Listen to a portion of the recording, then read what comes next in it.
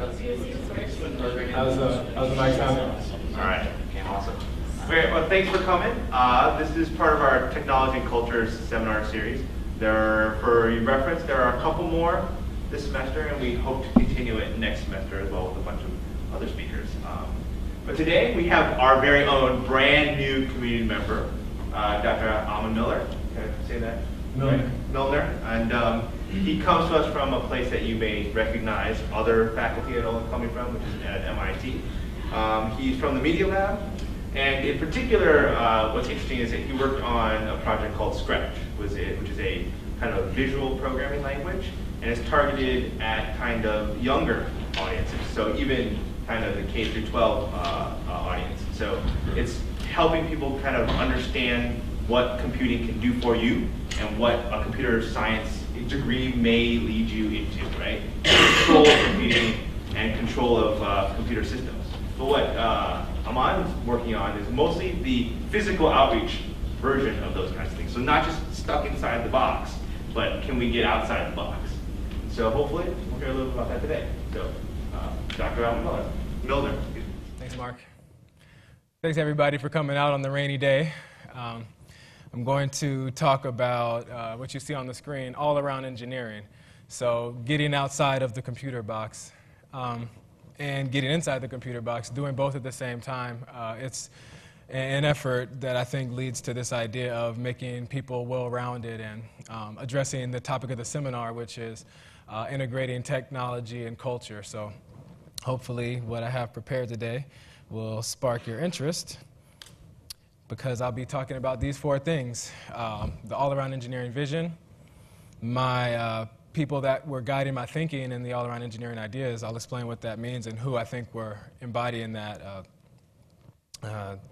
embodying the ideas. Talk about my research efforts that led me to Olin and what I plan on doing here with you and your colleagues. So first I have to give a disclaimer, is that you don't have to be an engineer or an engineering student to be an all-around engineer or embody those ideas or think like an engineering student. But if you are studying engineering like a lot of you are here today, then that gives you a good start, which is why I'm talking to you about this. But it's not limited to just engineers. And the first example of an all-around engineering thinker is Leonardo da Vinci. A lot of people can recognize that picture, right, in the painting. It's familiar to everyone. That was me when I was younger. I'm just kidding. No, that's Mona Lisa. That's what he's very well known for. But a lot of other people give him credit for his thinking in other areas. So you can see to the upper right there, he was also credited for designing flying machines and was thinking like a machinist and creating things to extend humans' capability using technology. And underneath that, this suit of armor is a very interesting project that Leonardo also came up with because he thought it was entertaining, but a lot of people credit it for being an early robotics project because you can see the gears inside there articulated this piece of armor, and people say that parts of it were programmable, like it could interact with people that were guests at the rich parties that would have suits of armor in the doorway. So a lot of people say that this is one of the early examples of robots.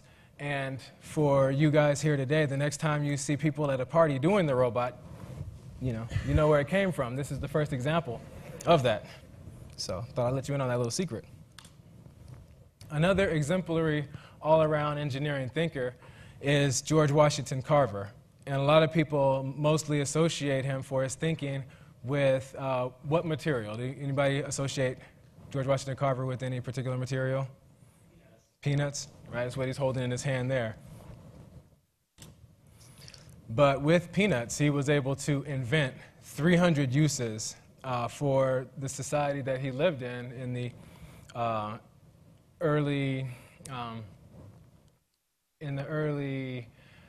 he was in the mid 1800s and the early 1900s. He was thinking of ways to use peanuts to make pavement, to make paints. He has a peanut patent for paint. So say that 9 times and try not to get your tongue twisted. But he invented all sorts of things using peanuts as well as soybeans as well as sweet potatoes and things that he had around him to be very inventive. So it wasn't just improving peanut butter. He was embodying all-around engineering and I want to use him as a base for the kind of research that I did, because his ingenuity guided my thinking as I was doing my research. So I'll use Carver's model to explain a little bit of what all-around engineering involves, so that I could define the term further so that you guys know what I'm thinking about. It involves selecting materials that you have available for you. So everyone didn't have a McMaster car or a DigiKey that they could just punch in and everything that they ever need would show up at their door. So Carver was collecting peanuts. There was a depleted South when he was coming of age. Cotton fields were stripping the fields and making crops hard to come by, but there were some crops that could survive in the depleted southern farms, and that was peanuts. So he used them to invent all that he could, because a lot of the local farmers would have that available. So he chose this as his material. That's why you guys know him for that. And you also see depicted sweet potatoes and soybeans as they led to many of his other products. He was in the Tuskegee Institute, and that gave him a college campus where, as you guys are familiar with, you get a lot of resources. You get laboratory materials. But he had a great microscope that was ahead of his time to be able to examine these materials. However, that shouldn't limit you to what you do in your college laboratories. He regularly went out with his students and went to the local junkyard and found glass jars and found materials to make all kind of other tools that he needed to invent many different things with peanuts. So you can see here that this is a roller and a grater that allowed him to separate the proteins from the oils in the peanuts. But he grabbed these materials from the junkyard, so it wasn't just like, I'm at college, let me use the lab that I have and what was provided for me. He extended his lab with all kinds of things that he made himself to make all these inventions. So he was mixing the new school with the old school technologies. And he was doing a lot of making. To have over 300 peanut-based products, he was very prolific, and some people don't know the extent to which these innovations reached. And if you look on your right, my right, your left, there's an old Ford car there. So some of the products that he was making in this laboratory with these handmade materials were contributing to synthetic rubber that would be able to go on old school tires, or soybean-based upholsteries, and even fuel briquettes that were basically biofuels, an early version of those. And he also designed this wagon that you see here to take the laboratory outside of the Tuskegee Institute and into the neighboring communities, because he wanted the lab not to just exist on the college campus. He took the ideas that he was doing with his science and with his engineering out to the world around him, which is something that has driven a lot of my work. So engaging others is another important aspect of all-around engineering. The people that he was able to engage with were beyond just the ones that were at his institution. He worked with Booker T. Washington a lot at the Tuskegee Institute, but he also collaborated with Henry Ford in order to enable the thinking towards the synthetic rubber and things like the fuels that would help the car industry. So he was able to break some of the racial barriers, because he was actually born into slavery. So you can imagine how tough it was at that time for African Americans and white innovators to collaborate. But when you're an all-around engineering thinker and you're producing good ideas, sometimes that breaks down those barriers. So this is a very powerful model of that, collaborating with Henry Ford and others. And when you are doing research, sometimes your publications are headed towards academic conferences and journals that people at other academic institutions can read, and that's one great avenue for getting your ideas out to the world and other people that can help extend their reach. But Carver was very known for everything that he did, making these bulletins that he would take on that wagon with him to the surrounding community to make sure that the farmers knew how to do the same kind of techniques that he was doing in his laboratory for separating peanuts, making 105 food products out of it, so that they could sustain themselves and empower themselves the same way that he was doing, which was another reason to have everyday materials in the laboratory, because when you took that out to the world, a lot of people can do the same sort of science and engineering that he was doing and empower themselves to have better lives. And he left many great quotes that motivate people. This one is particularly relevant to me in my work, as Mark explained, with creating programming languages for young people. So I'll read it to you, that new developments are the products of a creative mind, so we must therefore stimulate and encourage that type of mind in every way possible. So because I wasn't born in the Carver era, the ways that are possible now have a lot to do with computing, and that's why I chose to make that my major and be a computer scientist and stimulate young people's and college students alike, their minds, using those methods. So I'll talk a little bit about my pre-Olin all-around engineering research efforts. And I'll start by giving you a demonstration of Scratch and the physical connection, because that's just the best way to get some ideas across, by letting you see it hands-on, especially at a hands-on institution like Olin. So as Mark introduced Scratch, it's a visual programming language. So that means you don't have to remember where to put a semicolon when you're typing text-based commands. All of the commands are right here in the interface, and there's a palette where ones that relate to how something moves on the screen or how something looks on the screen. So I'll just drag a block from the palette to the scripting area and double-click it, and you can see that the character on the cat responds. Excuse me, the character on the screen responds to that. And I'll put together a script by stacking these together like Legos on the screen, and then bringing some of the power of computing, which is, let's just use a loop here. And so forever now, this cat will chase its tail until I get tired of it and press stop.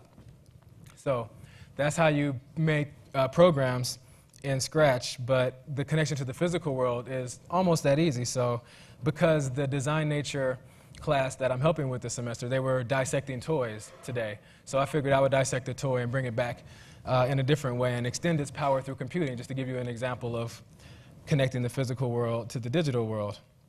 So what I've got here is, can anybody recognize this game? It's still a classic. It has been for generations. George Washington Carver probably played that game. He probably invented one with peanuts too. So I've got an image of the operation guy. I'll get this cat back to normal.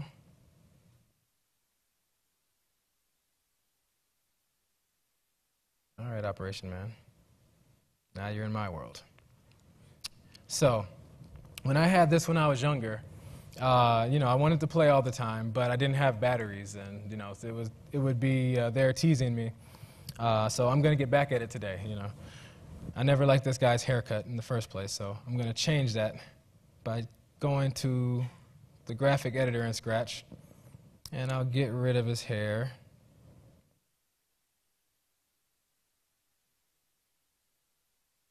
He's going to owe me $7 for this after we're done. Quick haircut. And I'll put it back so that he looks somewhat bald. All right, big improvement.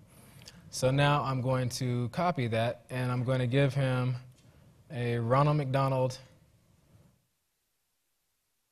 inspired colorful hairdo.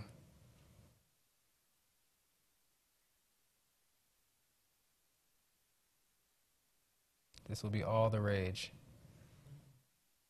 I want to see this all over Olin campus next week. You can leave the yellow stripe if you want. It's optional. All right. So now I'll get rid of the cats. All right, so now I've got two pictures of this operation guy, and I want to play the game my way. I left the batteries at home because I was connecting this operation game. I wired it up to the Scratch sensor board. So this is one of the projects that I developed with some colleagues, Robbie Berg, John Maloney, at the Media Lab during the course of my dissertation to help Scratch connect to the physical world. So this has a couple of built-in sensors. There's a push button, a light sensor so that you can see how much light is reaching the board, a microphone, sliding potentiometer, and you can add your own sensors. So I'm going to turn operation into a sensor here. So I'm operating on operation. Get that through your head. So I've got this wired in so that we can write a program that, as I remove the purple hair from this guy, which is just made out of some yarn, then it will also remove itself on the computer screen. So I'll show you how to make a quick program that connects just an on-off switch to the language. So first I'll make sure that everything is connected correctly. All right. So I'm talking to the sensor board. It's giving me a value. And I've got one of these alligator clips plugged into operation in jack A. So I'm going to ask that every time I'm looking forever, and every time A is connected, the switch is closed, then I want it to look like purple hair operation. And every time it's not, I want it to look like the other graphic that I have in there. So let's double click this and see if it works. So right now, it should look like purple hair on the screen. And when I remove the purple hair, then it removes itself on the screen. So you can see that there's a connection. Get back on there. Hello. Between the physical world and the virtual world. So this is one way to extend the kind of, they give me one set of instructions to play with the operation game, but with the power of computing, I can make it go all kind of different ways. And I've always wanted to do this. This poor guy looks like he's freezing in this auditorium, so I'm going to give him a blanket. So the piece of foam core, I'm going to cover him up. So I'm just going to stick this on the sensor board, and we'll give him a sheet on the screen. So I'll open up a new character here. I'll just draw my version of a hospital sheet.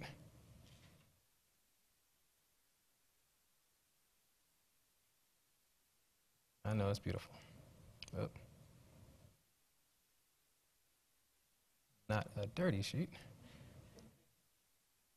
All right, and I will control this by, I'll put a forever loop here, and I'll change the Y coordinate of this blanket based on how much I'm sliding the sensor. So I will set the Y value to the value of the slider on the sensor board. So you can see that as I move this up and down, I guess I'm not really covering as much of him as I'd like, but you get the picture. He's still going to be cold, but. So these are just some fun ways to start connecting the physical and the virtual, and I'll explain why that was important as we go on through the talk.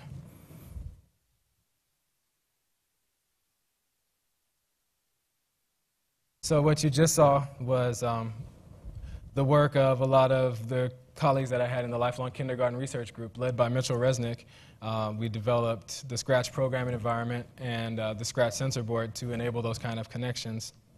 But like you are doing here at Olin in some of the classes, we went through an iterative design process on this sensor board before it got out to the world. Now the Playful Invention Company has commercialized it. It's open hardware, so there's more than 5,000 of them that have got onto the world so far.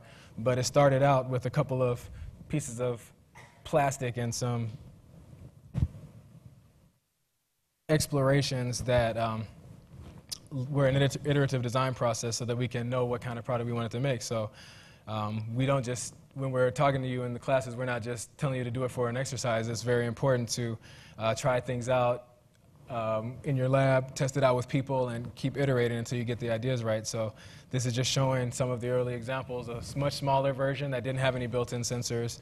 These are some puzzle pieces that let people break apart the sensor board and use it in different ways and only add the sensors that they wanted to add. And from playing around with these two versions, there's also a couple of others up here, we were able to build in the kind of sensors that we wanted to put on the final product and how many extra sensors we wanted to let people have, because you don't want to inundate people with too many, but you don't want to give them too few to do anything cool with. So that's my take, or one of my experiences going through the design process that you guys also go through with your curriculum, starting with Design Nature here. So beyond designing the technological tools, there's also a lot that goes into making sure that people can use them when they get out into the world. So I'm going to describe the hookup system and all the elements that went into it, because it wasn't just tools, it was also creating activities around the tools that you create that resonate with the intended audience. So my audience was young people in informal learning environments, after-school centers, museums, community technology centers. They had access to paper plates, foil, foam core, things like yarn, things like you saw me playing with these examples. And they could use those to connect with sensors. You may have gotten a dial out of some old electronics, or you can make your own sensors using paper clips to judge the temperature, the humidity in the room, the amount of tilt that something is doing, the rotation. And when you connect those materials with those sensors, you can control computer programs in Scratch. So that was the process. You had to think of a lot of different ways to connect people with these materials. And you had to think about activities that would get people playing with the physical and the virtual world. So I just used one example of an old board game, but there are many activities that came along with that work. So to tell you a little bit about how this enabled all-around engineering and the ideas there that I spoke about with Carver, the next couple of slides will discuss how selecting materials helps people recognize the richness of the world around them. Mixing the materials together helps people have good uses for merging cutting-edge tools and classic tools like Carver's lab did. When you have these materials at your disposal, you can make interesting products and use them in unexpected ways. And you can also engage others, not just introducing colleagues, but everyday people to the powerful ideas that come from all-around engineering. So a few example projects that I just give glimpses to, and if you want me to talk more in the Q&A section, I can. But one of the materials that I had available as a resident advisor in a frat house at MIT for 4 years, I had a lot of pizza boxes available to me. Surprise, surprise.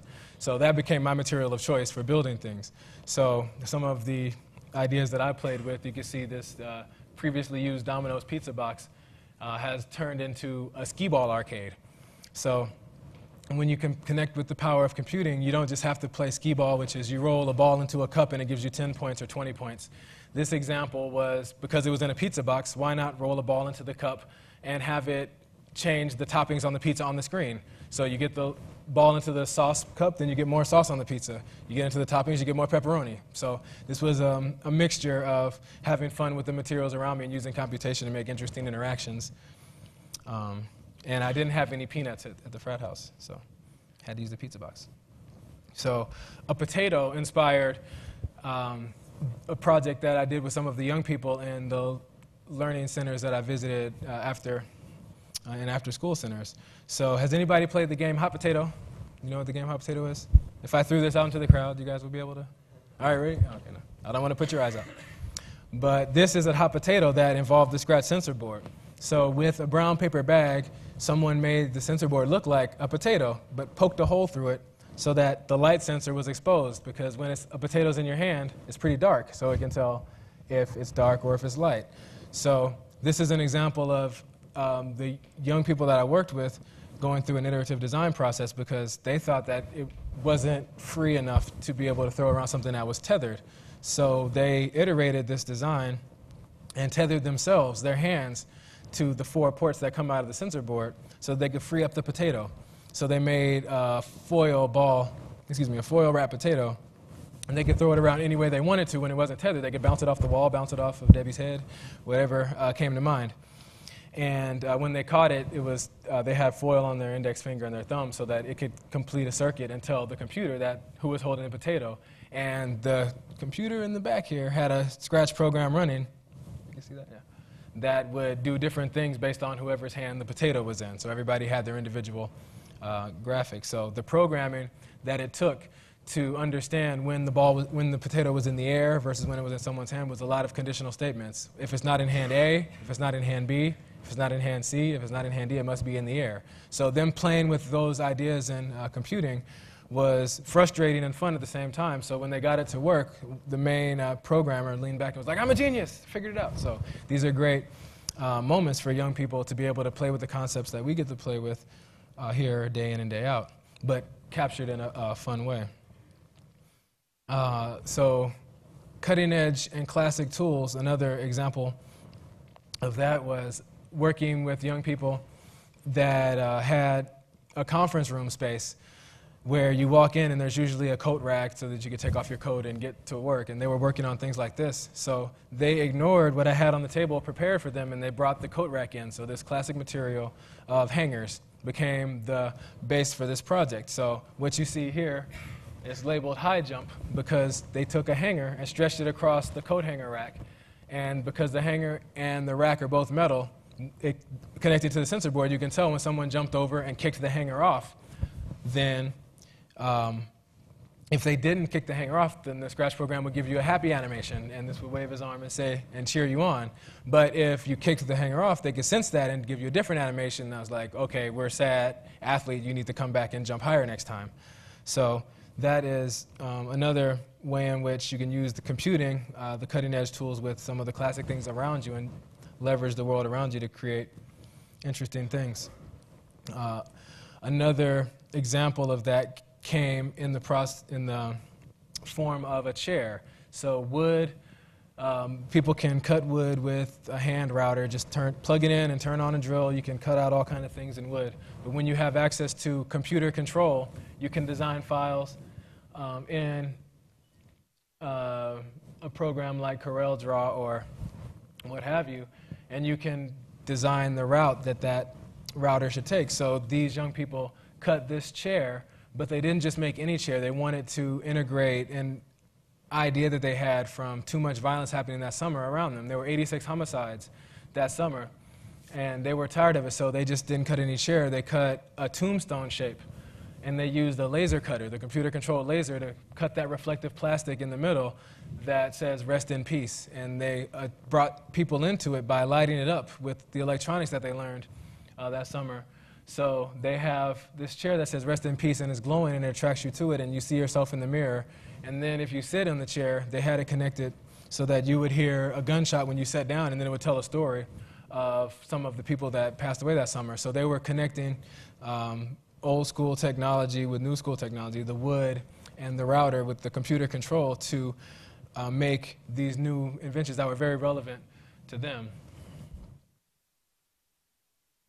Another example of exploring the materials in unexpected ways, when you have programs that have people exploring these ideas, you don't expect some of the maybe 16-year-old teen males to come in with the stuffed animals they used to play with when they were younger.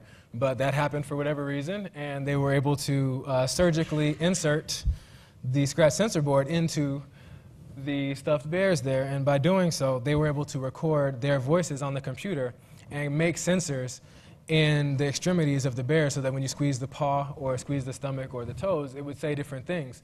So they dressed up the bears in different ways, and their voice recordings were pretty hilarious. You can see the guy on your right trying hard not to laugh as he's presenting these, but there were two bears that were telling young kids that would presumably be paying with them to stay in school, except one of them was talking like a teacher that has a nice bow tie. That's proper bear on your left, and the other bear was speaking like a street thug, which would tell you to stay in school in another language, which that was very funny to the presenter. So it let them explore these kind of conversations that don't come up all the time. You don't get through teenagers designing things for younger people to engage them in, like, why are people dropping out of school? Let's get that dialogue going. But when you empower people to have these tools, then anything can happen. In working with graduate students in one of the courses at MIT, they used a bike that they no longer, sorry it's a little dark, but that's a bike frame that's on the table. They were no longer able to ride that bike to work because it didn't work, but they could use it in a project to tell a story about commuting in Cambridge. So they rigged the bike pedals so that every time you rotated the bike pedals, the sensor would pick it up, and the biker on the screen who's in here would start going faster, and all the cars that were driving by would go after the biker. So the only way that you could protect yourself, yeah, that's a true story that happens in Cambridge, those of you that live there know. So the only way to protect yourself was to ring the bell that they had that was also connected to the sensor board. So if you rang the bell, then that would get the cars away from you for maybe 3 minutes, and then you repeat that process. So you're able to give an old bike new life by connecting it to the computational world. So another way that this work got out into the world was similar to how Carver took his lab in a wagon to the community surrounding Tuskegee, I was able to work with an organization called the Fab Lab from MIT Center for Bits and Atoms. And one of the ways which those ideas got out to the world were through the mobile Fab Lab. So in the basement where I worked, just like there are machine shops here in the academic center, there is a laser cutter for you guys to use. There's a lot of woodworking machines, and there's a lot of computer-controlled machines. We also had that in the basement, but we shoved it all into a race car trailer. So what they normally put NASCARs in and drag behind the truck, we got rid of the NASCAR and put in all these machines so that we can take it around to different neighborhoods, from DC to Chicago to Burning Man and everywhere in between. So this was one way to get the ideas out of the Institute and have people come in and use the computers that are in there to print things from keychains to we made very big bubble wands that people made on the large machines. So just getting people thinking about creating things that were personally meaningful in this kind of place was one of the fun adventures. But that wasn't the end of the story, because you shouldn't just ride through a neighborhood and then take the fun stuff with you when you leave. When Carver was giving out the pamphlets and giving out seeds, the people that had their land next to them, they were able to plant their own materials and use the crops that grew the way that he wanted them to with the bulletin. So they had access to their fields. It didn't just go away when the wagon left. So these Fab Labs are actually places that are meant to stick and become a part of the landscape of the community. So a lot of work went into creating the spaces with which these kind of tools could be used. And a Fab Lab was the same idea of taking a selection of the best of in the machine shops in places like MIT and Olin and putting them in the community centers where they have people that would come by and make use of them in their own ways. And what was depicted in this picture is there's a lot of activity, but this was prior to young people making jewelry with the laser cutter using some neon plastics and cutting little butterflies and dragonflies and making them into jewelry and taking that out around the corner and having not a bake sale, but a fabricated jewelry sale. And to come back with a couple $100 from that is a very powerful experience to be able to design on the computer, get it out into the world, and also create some economic incentive to study these type of things and make this a part of your daily routine. So that is one avenue through which I was able to get some of the work out into the world. And now there's over 40 Fab Labs in 10 different countries. Getting that idea scaled out to different communities came from a lot of my work with computer clubhouses, which are another technology center that came out of the thinking of the MIT Media Lab. With some of my former advisors, colleagues, wanted to give young people a place that was kind of like a museum where they could get their hands on science and these type of tools, but the museums have admission costs, and so people can't do that every day in low-income communities. So the computer clubhouse was targeted for low-income communities to give them 15, 16 computers. And a lot of the software that you receive here at Olin when you show up on your laptop, professional design software, the Adobe suite is already there. That's what the young people walk into in these centers, is that Adobe donates their full suite for them to be able to become graphic designers, to be able to be web designers. So a day in the computer clubhouse can have to do with computing and craft. Like you see here, that's an electronic birthday cake where you blow out the candles and a digitized song will play. But there's also other things like a recording studio, so a person can record a song, come out and make the CD cover for it, put a website up, and then try to get a show all in the clubhouse in the afternoon using the professional software. So these were ways, and there's over 100 computer clubhouses in 22 countries now, so these are avenues through which when you design technologies, sometimes you have to design the spaces in which they'll be used, because they may not be welcomed into a school environment right away, but there's a rich space in the after-school environment where people can explore and get their hands on these kind of technologies. So another motivator for my work was this book called Unlocking the Clubhouse, because the computer clubhouses were there to give people access to the kind of ideas that will enable them to be all-around engineers when they grow up. But as some of you may be aware, Olin is a special case in having close to a 50% male-female ratio at an engineering school. Books like Unlocking the Clubhouse, Women in Computing by Jane Margolis document some of the hurdles and barriers for entry for all people into fields like computing. So this is one of the things that we keep in mind when designing technology, because you want everybody to, you don't want anybody to have to be locked out of this kind of fun environment that you enjoy being all around engineers. So a couple of guiding principles have gone into the work that led up to Scratch and beyond. So Seymour Papert, who was a visionary and helped create the Logo language that was the predecessor to the Scratch that I showed you, but he had a guiding principle that's called low floors and high ceilings.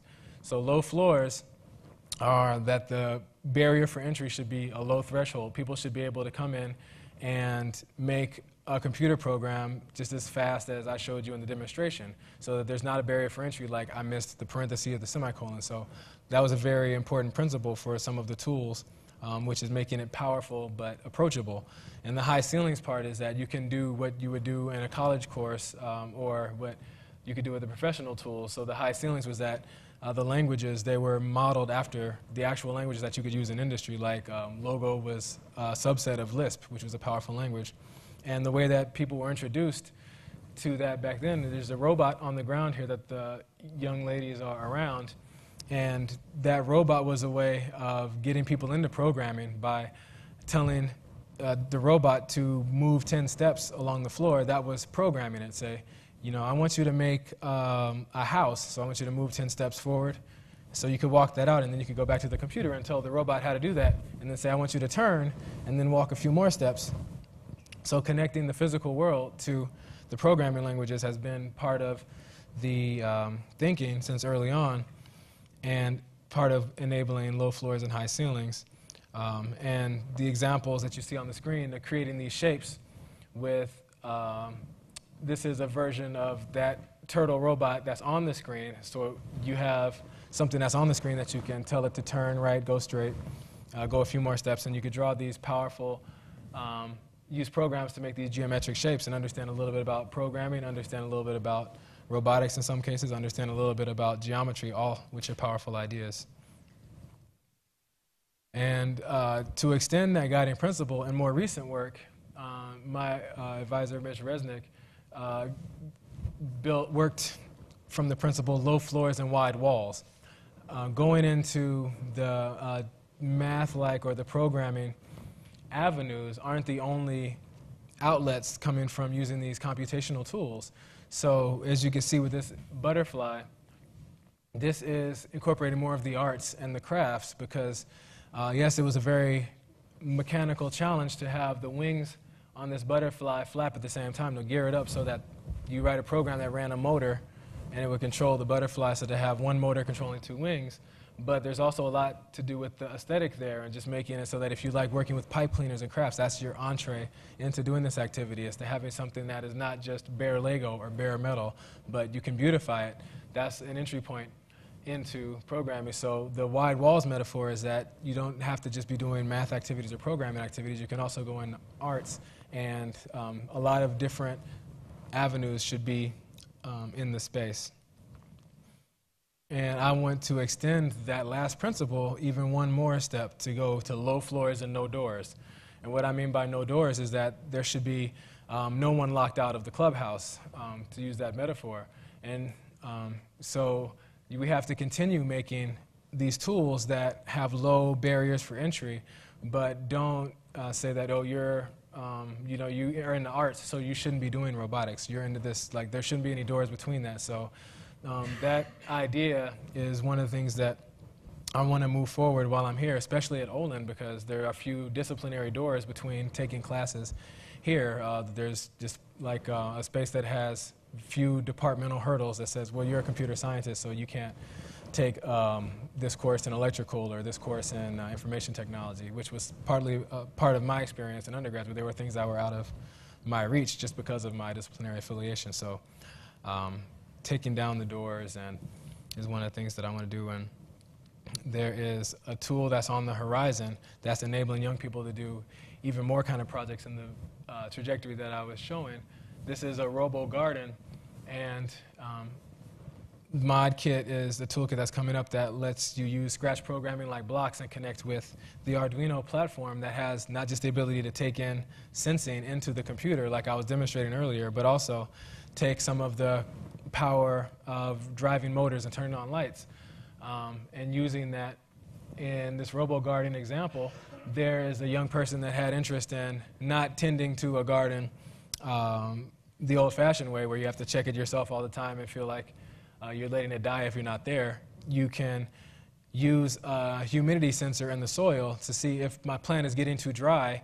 I can actuate this pump that's in the bucket of water and just have that water my miniature robo garden for me. So this is using, not having the hurdle of programming in the way, using the Scratch-like programming blocks, connecting it to the physical world to connect to gardening as an interest of this young person is something that will open up the door and hopefully give him an opportunity to pursue all-around engineering, should he so choose. So the term all-around engineering does have engineering in it, but I want to drive home that it doesn't just mean connecting with other engineers or other disciplines within engineering.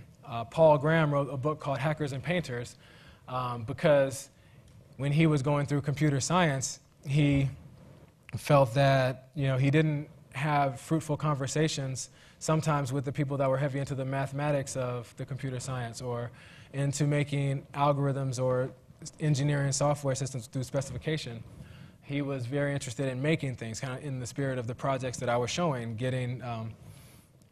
making things that were beautiful. And he enjoyed talking to painters just as much as he enjoyed talking, or more so than he enjoyed talking to people in his field. So he laboriously connected the process of making beautiful art and programming. And so hackers is the term he used for computer programmers that just like to make things, makers. And painters, they're more similar than they're dissimilar. And that goes a little bit back to Da Vinci, when he was known for his art, but he was also a person that made machines. So I'm wondering if anyone in the crowd knows of other people who are noted for their artistic prowess as well as being a good hacker or maker. Does anybody know painters that also broke off into that world? I'll give you a hint. This is my painting of a Pac-Man being chased by a flaming ghost. So as you can tell, I didn't grow up to be a Leonardo-esque painter. This is in my father's office, so I can do great things with pizza boxes, but I'm not the best painter out there, so it's not me. But if you are following the theme of this talk, you might guess that the all-around engineer George Washington Carver was a great inventor, but he was also a painter. So having conversations with people that are outside of the engineering disciplines is very helpful as well. So I think that is encapsulated in the all-around engineering ideas. So at Olin, you have great opportunities to do this. The innovative curriculum takes you through classes that have you designing, have you learning about mechanical design, engineering, and working with embedded systems. You can also take arts and humanities courses without a lot of disciplinary barriers. The scope teams that you do as seniors put you in teams of multiple backgrounds and disciplines, and now there's even more effort going into the tri-college collaboration with actually Brandeis as well, with Wellesley and Babson. So there's a lot of potential for all-around engineering going on at Olin as we speak. But I want to add to that and contribute. The course that I'm offering in the spring is called Computing and Craft, and I wanted to be able to help some of the all-around engineering ideas flourish here at Olin by taking people through a process that I explained earlier. So in one of the projects in the class, you can identify people that you want to work with. They could be people, they could be young people, they could be your peers, they can be elderly. They can share your interest, or you can try to design for someone who doesn't enjoy the things that you do. But you'll be selecting and playing with different materials throughout the course of the course, exploring different types of sensing and control, and Your first project will, you have the option to use some of the existing tools like I showed you with Scratch and the sensor board, but the group project that follows, you'll be doing a similar process, but by the time you get to project 2, the course will have taken you through a lot of other toolkits that do similar things in connecting the physical world and the virtual world in different ways using different graphical and text-based languages. So I have a few examples up here. There's some that are from Lego, the Playful Invention Company. Here's the Lego's newest toolkit, the We Do. And there's also the option to make your own toolkits or extend ones that already exist. So the ModKit toolkit that I mentioned in earlier slides, that is something that you'll be able to use for the second project to create either interesting applications that can come into the wearables computing space, can come into the gaming space, the art space, anything of your interest, or you can use the tools to extend the mod kit itself and come up with an interesting way to add to its functionality. For example, if you're not satisfied with the stepper motors, you can add geared down DC motors, or if you're not satisfied with the way that the language is handling a particular application or domain, then feel free to try to play with extending that. So it's a very experimental course that will give you an opportunity to be at the ground level of one of the toolkits that's in the family of the ones that I've presented that's being developed by one of the people that's here today, Ed Boffey, one of my longtime collaborators, and a few others. So that will be part of the course coming up in the spring. So if you have questions about my talk or the course, feel free to fire away. So you and other people in the media lab were working on Scratch. Like, what was the hardest, like, what were the biggest challenges for you all in developing it and making it kind of intuitive to maybe on your kids and stuff like that? There were a great many challenges, and one of them is keeping the core vision in mind. So the set of primitives that you give people to build in a language, it doesn't have to be all-inclusive of every other language. So when it started, there were things that were left out, like recursion and lists and things like that, because you have to see what will get the most bang for your buck without confusing young people. So if there are too many blocks, like if there was yet another category, it was trying to stay balanced without overwhelming people. So get as much of the computing power in there without taking that extra step in, making it so that, okay, I'm in this space, there's too many things, there's lists, there's make your own functions. So we had to keep a lot of things that may have been very powerful or useful on the cutting room floor initially, just to make sure that the simplicity could get there. So picking that set of things that made it into the first release was very difficult decisions and the trade-offs, and also having an answer to a lot of people that think, why can't you make your own blocks? That should be in there, you know. So having to justify that answer, not just from you, but having young people work with the early versions, like the beta versions of the software, as well as have the adoption sort of speak for itself. It's like, well, we are trying to hit a sweet spot here. If a lot of people that are in the demographic that we wanted to reach aren't complaining about it, then that's the justification, not all the reasons that we in the design meeting went through about why we think that may be the way to go. And then over time, there were ways to incorporate things like lists and string variables. And so, like, when you could take some time to think about it over time, and there is a demand for it. For example, young people wanted, like, Mad Libs and games like that, where you can ask somebody, like, what's your name? I want to put a high score at the end of my game. So you can't do a high score without a name if you don't have text variables. So over time, you have to think about those things, but it has to come from that direction as opposed to the colleagues, like, this isn't a real language if you don't include that. You know, it's like, well, we know it covers a lot of the ground that powerful languages do, and that we wanted to do so in a way that would be received well, so that people could play around with it without being inundated, so that they actually got the medicine, if you know what I mean, as opposed to being overwhelmed.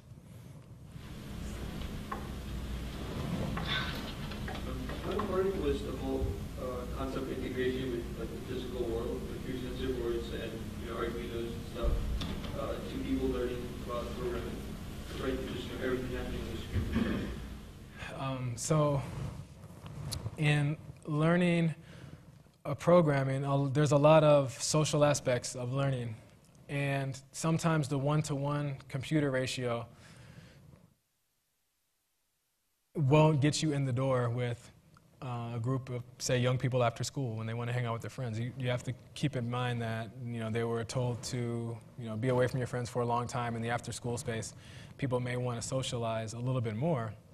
And so having people one to a computer sometimes didn't feel like the right thing to do, and the physical elements could bring people around a table getting their hands on things, or having one person work on one aspect of a program, the controller, and one person working on the virtual part that was to be controlled. That enabled more of the collaborations, kind of like the hot potato. There were 4 people around that throwing a potato around while programming, as opposed to 4 different people on different machines tuned into that. So I think adding the physical elements helped with the social motivations to get into programming. And the engaging aspects of doing something like hot potato, like the game itself is very engaging. So in order to pique someone's interest in programming, it wasn't a matter of creating an elaborate program, something very simple, which is like, when I have it, there's only a few lines of code that lets you show that, switch to this view that I'm holding the potato. So a little bit of code can go a long way when augmented with the physical world. So it got people to get some results or that made them happy and get them more into getting a taste later. But when you sometimes set out for an all on-screen activity, the time to something satisfactory, like I want to make a Mario game, that's going to be a long ways away. So I think it helped get people a good taste. And some of the concepts, like with switches, like if this is happening or if it's not, is very easy to see in the physical world, like if the hair was on here or if it's not, as opposed to trying to debug that in the on-screen world. You're like, okay, so I think it offered a lot in those aspects. Have you ever had enough time to see how people starting off on Scratch, where they're progressing to other programming languages, things like that, or is this still a little too early in the sense of how they react to more professional computer programming languages? So the main idea of giving people the right set of primitives is to get the thinking there. So not necessarily the mechanics of any particular language that will be universal for all other languages that they'll encounter. But similar to an undergraduate education, you may learn how to think like a programmer in one particular flavor, but after you leave, you can apply it however you see fit. So Scratch is similar, where it's not trying to be the application that you'll use, the hammer you'll use to knock out all nails. But if it's a way that you can come away with some of the core ideas, like what is a variable, how do I make it work, what is iteration and looping, conditional statements, I think that it's a great way to get those ideas, and then people can recognize them if they go to Python and other things. What is interesting, like where we do have eyes, is the Scratch website. There's a website for projects in Scratch that you can upload to share this project online. So there's a website that collects the Scratch projects, and some young people that were Scratchers have contributed to their own versions of online communities that aggregate Scratch programs. So naturally, we know that they've had to make the jump from Scratch to things like Cake PHP and other areas where the kind of programming concepts would come in handy. So those are things that we can see because we don't have eyes everywhere that people are using Scratch, and that's a blessing and a curse that has got that much attention, but we can't really know where everybody's going with it. But our main point is that you have the ideas that you can take with you anywhere, but it wasn't set up to be you jump right into Java.